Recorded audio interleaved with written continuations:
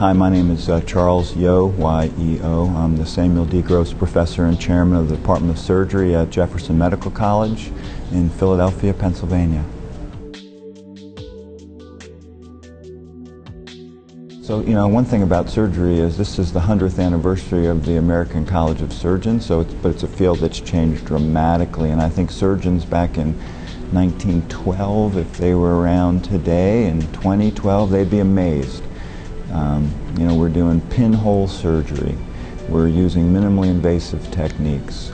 We're focusing on smaller operations, whereby the operations of years ago were big operations. We have the ability to use targeted therapy. We understand the genome and the proteome much better.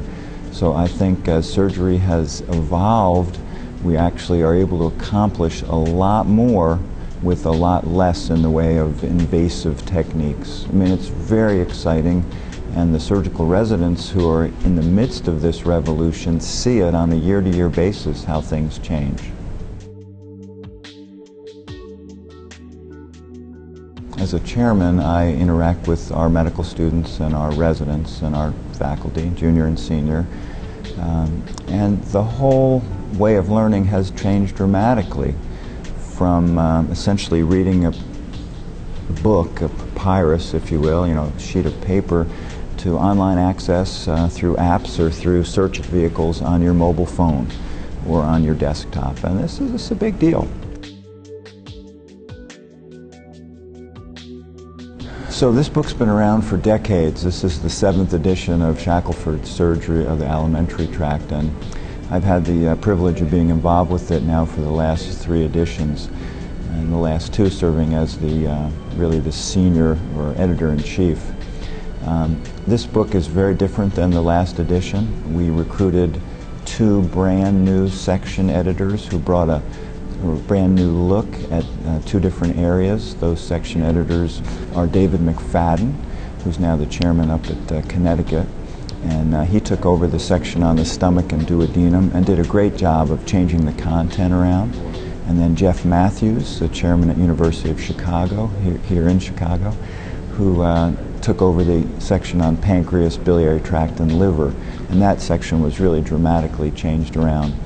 In order to maintain the high level of consistency that we've had in the past, we retained 2 of our past section editors.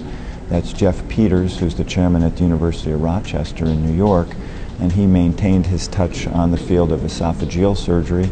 And then we also retained John Pemberton, a professor of surgery at the Mayo Clinic in Rochester, Minnesota, and John's done a spectacular job on maintaining the high level of consistency in colon, rectum, and anus. We think of the audience for this book as being general surgeons, people with an interest in surgery of the alimentary tract, people who do minimally invasive surgery, people, thoracic surgeons, people who are interested in HPB or hepatopancreaticobiliary surgeons, surgeons that are acute care surgeons who may deal with surgical emergencies that involve the alimentary tract, and then colorectal surgeons, people that do work on the anus, colon, etc. In addition, I think there's a whole group of young surgeons out there who are somewhat undifferentiated, who use this as an encyclopedic textbook, a textbook with a lot of content in it that deals with the GI tract. And then, truth be told, our colleagues in gastroenterology and hepatology use this book as a supplement, if you will, to their sources for information, because many of their books don't deal with the surgical aspects as comprehensively as this book does.